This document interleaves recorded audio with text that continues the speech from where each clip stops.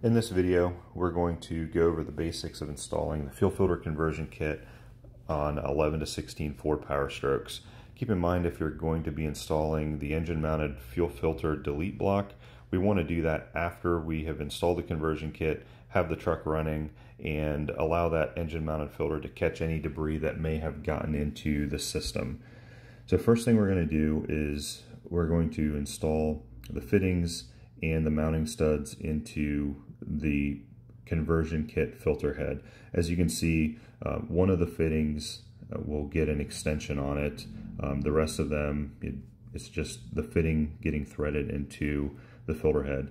These are O-ring threads. They don't require any tape. There'll be supplied O-rings on all of the fittings. Once that's done, we're going to remove the factory plastic cap and the filter from the pump module and install the billet cap. The billet cap has a stop on it, just like the factory cap does, so we're going to tighten it up until it contacts the stop. And if we need to just back it off a little bit to make sure that the two fittings are facing forward, that's perfectly fine. Once that's done, we're going to install the billet fuel pump outlet fitting. You're going to disconnect the factory outlet line. That'll get connected to a hose later on. We'll install the fitting, and we'll take, easiest thing is needle nose pliers, install the retaining clip into that fitting. Once that's done, we're going to install the frame bracket for the filter head itself. You'll have about 15 feet of hose in the kit. That should be enough to mount the filter head anywhere within 3 feet of your factory pump. So once that's done, we're going to go ahead and install the hose retainer bracket onto the frame. You'll install this about halfway in between the filter head and the factory fuel pump.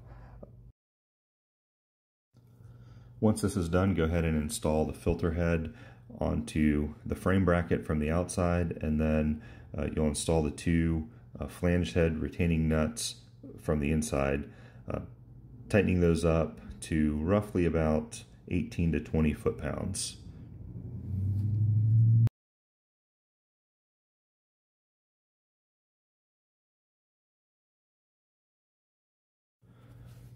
So once this is done, you're going to go ahead and start installing lines. In the instructions that are supplied with the kit will show you what fittings go to what ports on the filter head and also on the factory fuel pump, and you'll have a diagram there that shows you what lines go again from what port on the filter head to which port on the factory fuel pump. The first two lines will go through the frame bracket. That will be the front two lines on the filter head. Then the rear port lines on the filter head will get zip tied to those first two hoses. Once that's done, just make sure that the hoses are routed properly, they're not kinked, and not rubbing against something. As you can see, this truck that we installed this kit onto also has our injection return filter kit. Those two kits work perfectly.